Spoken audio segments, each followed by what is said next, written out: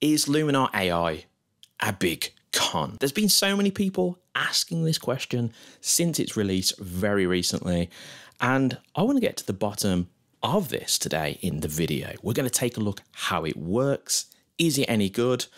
Is it offering you anything more than any other software out there? And finally, is it just a big con by Luminar and something that you should steer clear of and completely avoid? Let's just jump straight into this. I want to have a look at the software with you guys and we can see exactly what it offers you.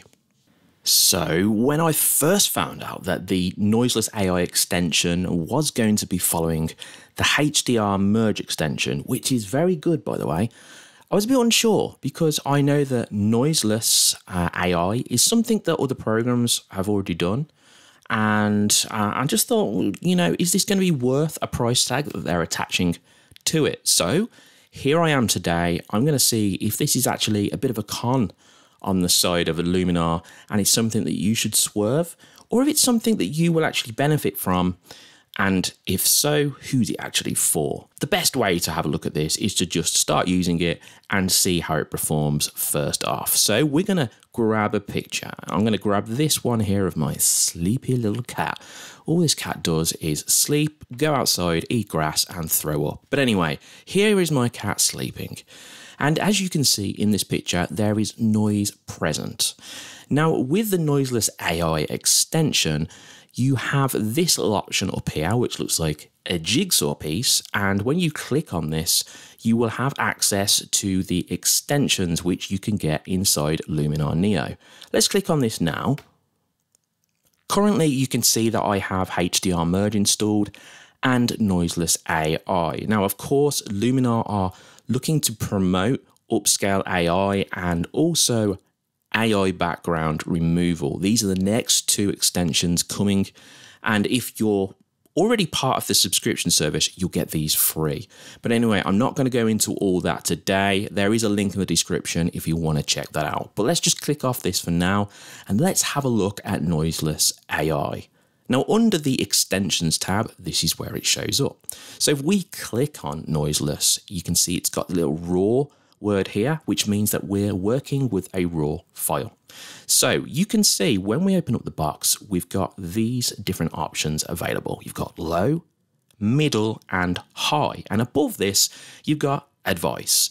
Use the high adjustment for this image. So this means that the Noiseless AI is looking into the photo and it's deciding exactly how much noiseless removal we need.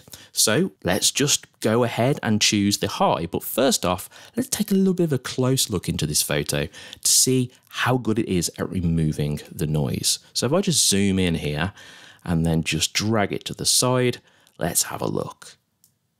Now currently you can see there's quite a lot of noise here. Now if you're struggling to see that, let's just zoom in a little bit more and then we'll be able to see how much noise we're actually dealing with in this photo right here.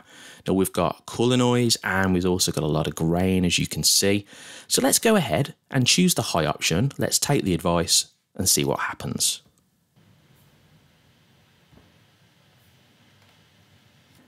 And there you go. Now this has taken a good 30 to 40 seconds to remove the noise from this image. But I can already see it's removed a lot of it. So let's just have a quick look at what we were experiencing before. So this is the before. If we click on the eye, that's a lot of noise, a lot of color issues here that we're dealing with.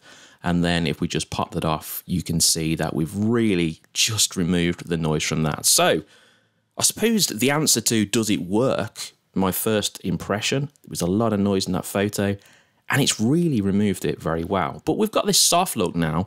So how would we take care of that? Because we've had the AI remove what it thinks as noise, which it's done a brilliant job of. But then we've got these other options down here, which we can use to really get this looking exactly how we want. So first off, I think that I need more detail in this because it's softened the photo. So I'm going to bring back a little bit of the detail, which hasn't really brought back too much noise there. And then I'm also going to sharpen it up to get rid of the softness. And then I'm also going to get rid of a bit of this color denoise here. As you can see, there's just a little bit around. So I'm just going to push that up. Okay.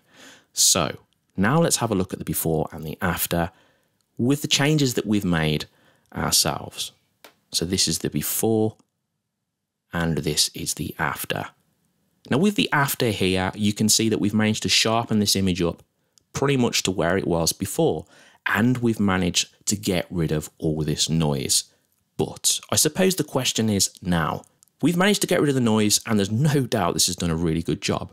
But isn't this something that you can get in other software? The answer is yes.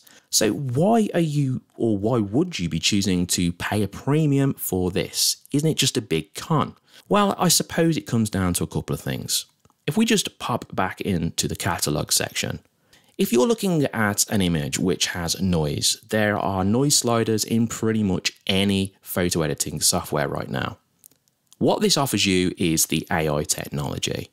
And the AI technology in this case choose exactly how much noise needs to be removed from your image.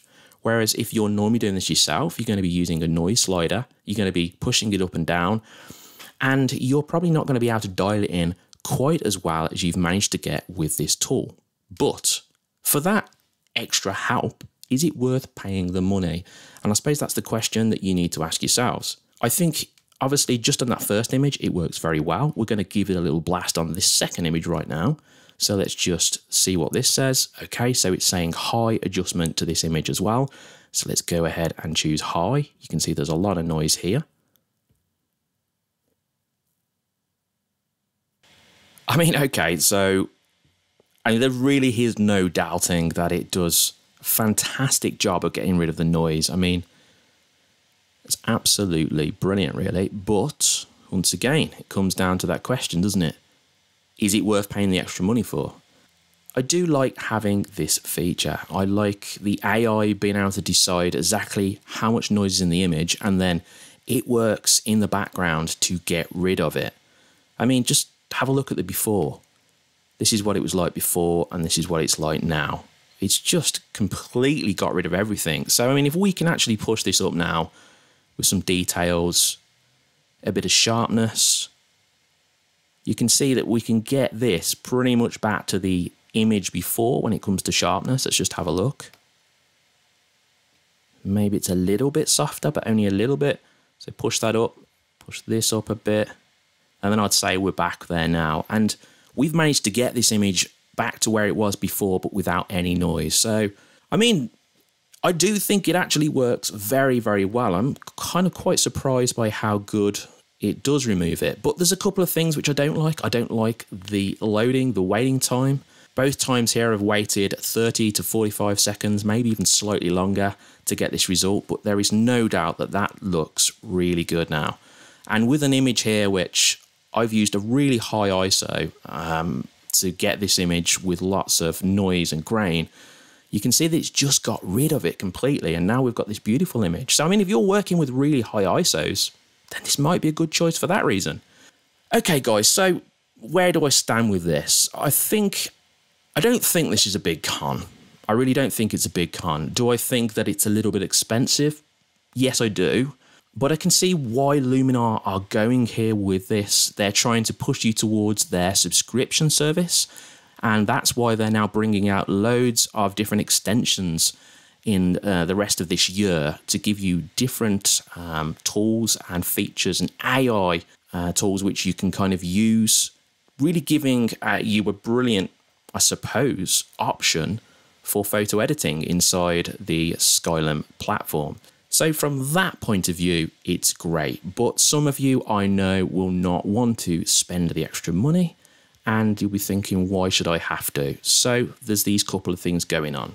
I'm going to wrap this up by quickly saying I don't think it's a big con.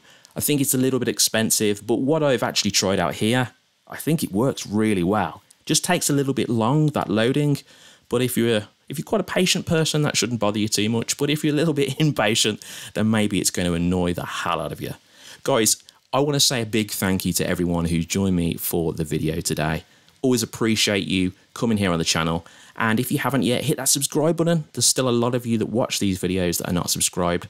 That would mean the world to me. Whatever you do for the rest of the day, make sure it's a good one. And I'll see you in the next video.